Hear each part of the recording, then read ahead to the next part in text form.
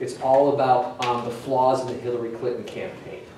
And so there's all kinds of arguments. But the simple answer is on one level, or not so simple answer, is to say that checking in on public policy is not the job of the courts. That's the job of the American public. That's the job of Congress. And here, the best check on public policy with Trump is what? Trump himself. I mean, he doesn't have a vision. He doesn't have a policy agenda and doesn't know how to move things. His own ineptness is going to prevent him from getting anything done. I'm serious. I'm serious. I want to get new hands first before I come back to others. Yeah. I had two questions. If I'm moving on to the camera, okay. The first one with respect to treason.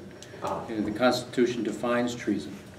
And so, aid and comfort to the enemy, doesn't that presuppose that there must be a real enemy, as opposed to one that we could speculate was the Russians? We have to be almost at a time of war? Perhaps. Perhaps. And then, secondly, goes to the broader statement about faith in the system. Yeah. You have one party seemingly still trying to play by the rules. You have another party that basically obstructed an entire administration for 8 years, who seems to be motivated much more by the amount of money they can, how they can game the system, Operation Crosscheck, voter ID, now setting up a system to enrich the concept of voter ID.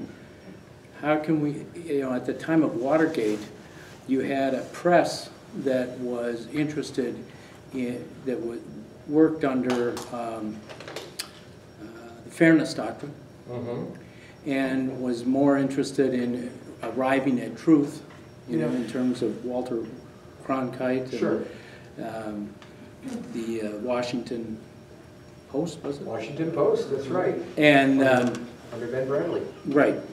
So you had a system in place that was there checking the other systems of government. You had congressmen not necessarily going to get all their money, as much money as they need to run for re-election, and so therefore they don't have to pay attention to the electorate. That's what scares me, is that these things, the train seems to be coming off the rails. Sure. And in many aspects. Right, okay. A couple of thoughts here.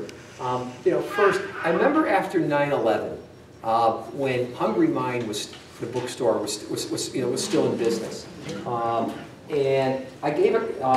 And was it Dave Ornowski? I think it was the owner asked me to come over and give a talk about post 9/11, and I started off by saying, fear and prejudice makes us do a lot of stupid things.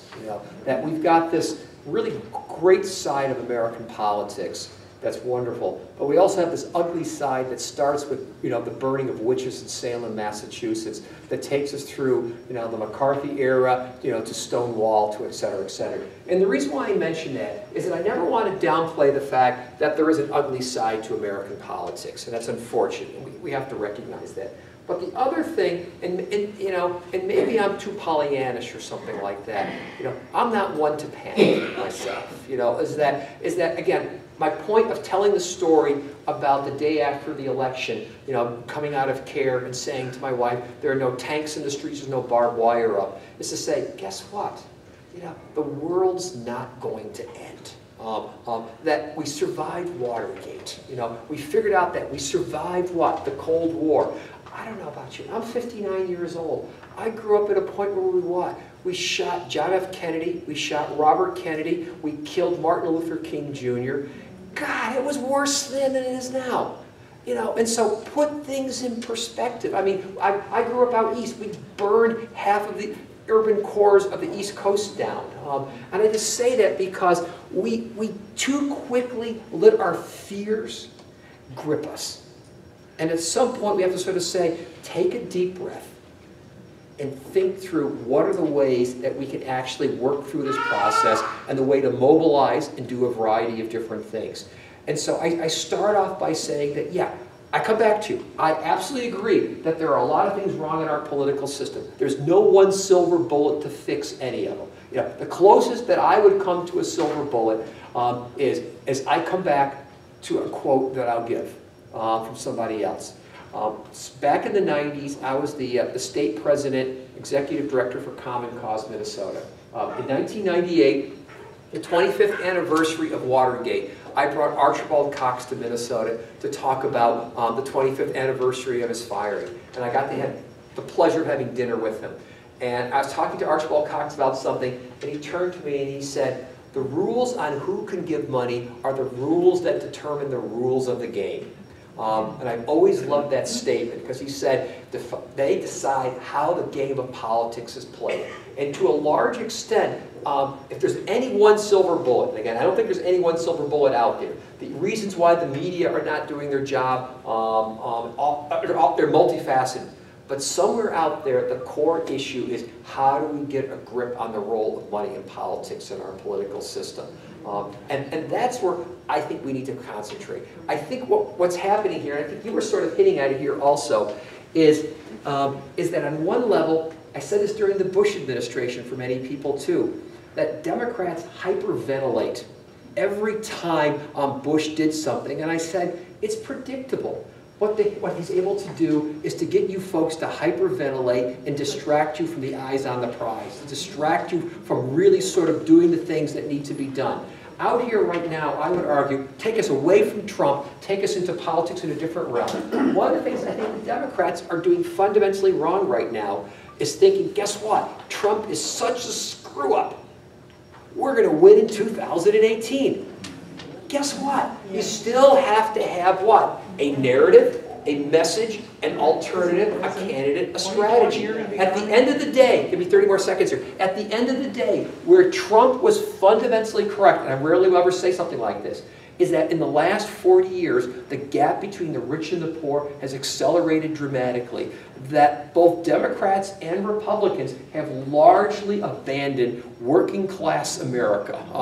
Clinton didn't have any proposals for working class America. Obama's policies, I would argue, largely ignored working class America also. If the Democrats think that Trump being a screw-up is enough to ensure their election in 2018, they're foolish. So to me, the eye on the prize is not to get distracted by everything he's doing, but is to say, what is the counter narrative? What is the counter proposal? What is the agenda and strategy that we have to take to be able to take control of power and to govern? And that's where I would put the focus. You know. I work for a corporation where the head encourages people to write their 3 most important things, or their MITs, and start their day with their MITs every day. Right. And I'm going to ask you, what would we use as our MITs to affect the change here? Good question, right? These are good questions here. First off, I always tell people, this is my criticism, okay, of local politics. I'm going to pick on St. Paul and Minneapolis politics right now. You don't run for mayor on a platform of world peace. And our candidates seem to want to talk about world peace. I worked in local government back in New York. Local government's about what? Streets, sidewalks, dogs, police, fire, et cetera, et cetera. So I say, first off, it's about, can you clean up your own part of the world? You know, can you concentrate in terms of what? Mobilizing locally, building the bases that you want to start within the world that you can actually control. So that's the first thing I would say. The second thing that I would actually say in terms of things that we could do is it has to be about education. And I don't just mean talking about funding education, it's a different story entirely. It's going to be about educating ourselves. It's going to be about educating others, you know, because again, one of the things that we learned from 2016 are the enormous bubbles that we all live in. So that's the second thing, education. The third thing, as I say to my students all the time, is that simply liking something on Facebook doesn't mean doodly squat. Is that my students will say, well, I'm engaged, I follow things or like something on Facebook. I said, nobody cares. At the end of the day, you know, there is the notion of, guess what? As Woody Allen once said, 98% of life is showing up. That you have to show up. It's voting. It's showing up, whether it's the caucuses, whether it's showing up, whatever it is. It is door knocking, whatever you have to do. So none of these sound exciting because everybody wants to bring about world peace. But guess what? It's building in those small little areas that you can actually build and do something. So those would be on my list of the 3 things that I would do. Yeah, way back there. So when you were talking a little bit about getting you know, House of Representatives on board with impeachment, and that feels like a pretty insurmountable thing right now, and they're not even taking your phone calls or coming to town hall, so all those types of things. Is our only choice really just to continue to put as much pressure on them as possible? Yeah. So phone calls, writing, marching, etc. Yeah, it has to be. Because at some point, on one level, elected representatives are rational players. What do you mean by rational players? They want to get reelected. At some point, the calculus, the squeeze has to be there where they decide, guess what? That if I keep pursuing this particular strategy, I seriously run the risk of not getting reelected. Now, there's a whole bunch of districts across the country that Republicans are absolutely safe. You know, some of you have heard me on Almanac say this several times, that there's only about 20 to 25 seats in the House of Representatives that are truly swing. Okay, we can maybe explode it a little bit more in a great year, put it up to about 40 or something like that. But it's not a lot of seats. We have overwhelmingly Democratic, overwhelmingly Republican. But what the focus should be, if I were doing it, is saying, let's key in on those critical swing seats across the United States. You know, we can identify 20 or 25 or so seats, and we've got 2 of them in Minnesota, maybe 3. You know, now one of them, you know, maybe 4 actually at this point. You know, we've got you know, Waltz's. You know, we have the 8th district, we have the 2nd district, we have the 3rd district. Key in on especially, you know, Paulson's district. Key in on the 2nd district. And apply the pressure there, because those are the ones, they're probably at the end of the day, you're not going to change their minds. Right. But those are districts where what? You can put people out of office. And that's what you have to do. At some point, it's about what? It's about the electoral strategy. Now a lot of, you know, this is sort of my criticism from last year. My students at Hamline, you know, were ardent Bernie Sanders supporters.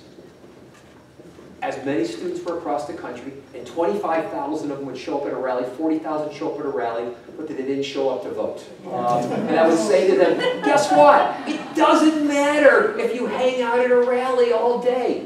You gotta show up and be counted. And so here at some point, it has to be the point of how do you exert the right strategies and squeeze to get people out of office and replace them in those swing districts. So my follow-up then is, can we squeeze them on the impeachment issue? My point is that, and the answer is yes. What it is, and then maybe it's partly on the impeachment. It's basically when Jason Lewis and Paulson, if they actually think they're going to lose because they're in support of Trump, that's when the calculus starts to change. Now, do I think the House is actually going to impeach him? No. But what will happen, I'm going to call it the equivalent of in England, where there's a vote of no confidence. You know, where you get to the point where it is clear that the House isn't going to support you when push comes to shove. That's the point where it's effectively as good as impeachment. I mean, think about it. I mean, all intents and purposes, Dixon was impeached and convicted. I mean, the pressures were there. He was ousted. Just didn't have to go through the actual process of doing it or something like that. So, pardon me? No, I just... Yeah, so that to me is like, it's a squeezing process. Yeah. Yeah, there is an organization called Swing Left. Right. And that's, I think, where this power is. And they're already starting activity, getting people to vote and sign up for their register and all that. And starting to put pressure on us. As that becomes more visible, I think that pressure will be seen by the representatives. Right. But still, heed what I've been saying here. It's not just, again, enough to say Trump's screwing up. No. The Democrats have to offer the alternative vision, and strategy. The argument for why they should be elected. Because otherwise, what I think is going to happen in 2018 is nobody shows up to vote. Okay. So I get this, I worked for a CEO before, and I see this kind of pattern with Trump, where it's stirring up the pot, stirring up the pot, stirring up the pot. We're all focused on this impeachment, okay? Right. But what's flying under the radar while we're sitting there being focused on that? Because we've got like we've got a media merger thing going on where 70% of our media is going to be controlled by, our local media is going to be controlled by one company. You know, they're trying to pass a law where there's not going to be any more overtime paid. I know. And so we're sitting here so preoccupied with this impeachment when in order to really stand up, we need to stop what's going on within our info structure, because there's all kinds of stuff that we're not paying attention to because we're looking at what he's doing with Russia. Yeah, I think you make a very... He's making a mess. Yeah. He's taking advantage of that. You make a very good point. It's my whole point about diversions and people getting hot and bothered about certain things. You know, it's like, again, you know, I look at, you know, I've just about blocked out most of the timeline on Facebook now because I've gotten tired of sort of, people just sort of, again, hyperventilating about absolutely everything. Yeah, what's happening with Russia is important, but there's no question about it. But you're right. Real public policy on a day-to-day basis in terms of what's going on, about media control and structure, about possibly what's going to happen with the any kind of tax reform, things like that. Those are big issues that need to be mobilized around also and need to be worked on. And again, I think one of the things that people have to be thinking about is what is that overarching message, overarching alternative to offer. Because again, my criticism, and I've seen this too many times in my lifetime already, is that the Democrat strategy sometimes is to say, well, when people come back to their senses, they'll vote Democrat. That's not a strategy. It isn't a strategy. Yeah. Hillary Clinton's message, I thought, was anti-Trump, and that did not work clearly. What would you say might be the message? Because I totally agree with you. Yeah. The Democrats have to have a message that resonates with people. But I don't know what it is. Yeah. First of all, I was going to say, if I could figure out what it is, I'd be working on Madison Avenue helping to craft. I mean, clearly. Pardon me. I'm getting the hook in a minute. I can see it coming here. I mean, clearly, I think. I still think it's a message about economic populism.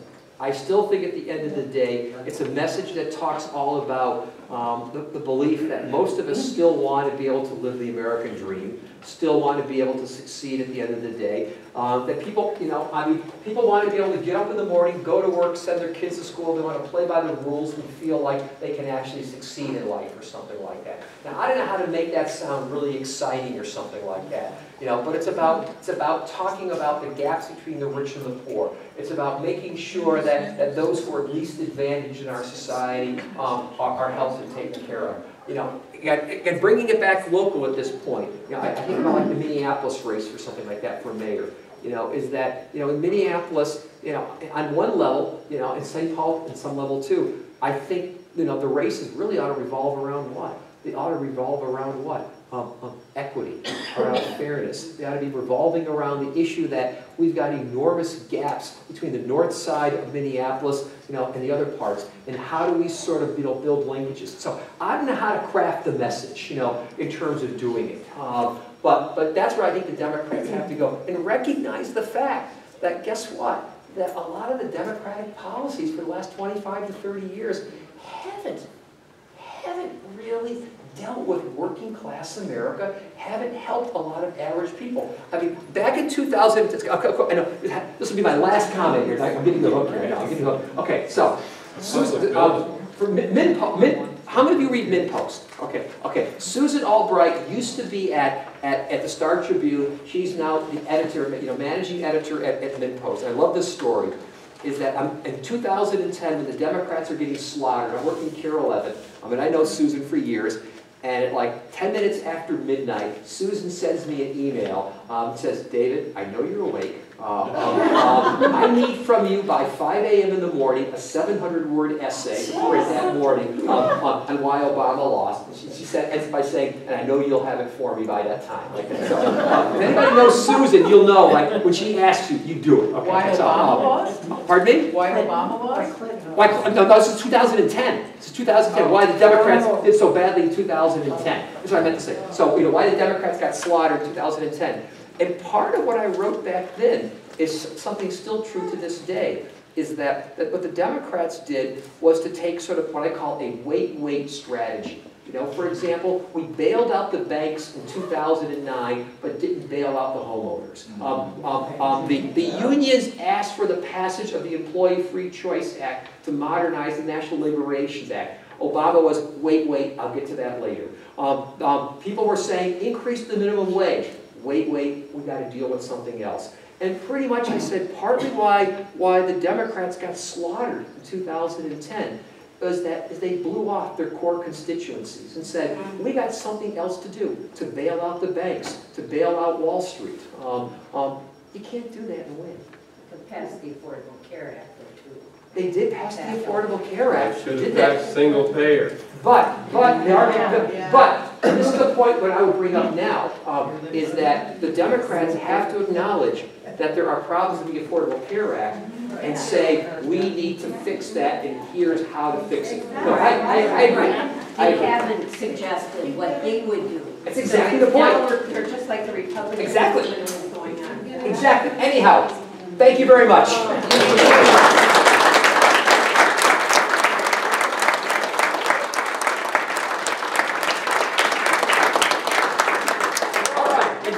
Anybody catches?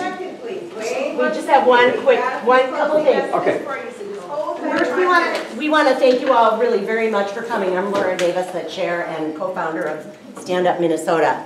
And interesting that Professor Schultz touched on the idea of education, because one of the really important things that we're doing is we've created this SUM Academy, which is our Stand Up Minnesota Learning Center. And this is the second program that we've been able to present related to education. And so what we'd really like from all of you is if you can grab a card on the way out and write down if there are certain things that you'd be interested in learning more about. We can bring in speakers, we can bring in, other folks as talented as Professor Schultz. And we really want to hear from you about what are the kinds of things that interest you. Also, if you're not on our email list, please, on the way out, check with someone at the table to be sure that we have all of your contact information, and hopefully you're following us already on Facebook, Stand Up Minnesota. Thank you all very much. We do like that. We like that. Thank you. And thank you again. All right. Did I pass the audition? Yeah. Does anybody know the reference? For part 2. Nobody knows. Yeah.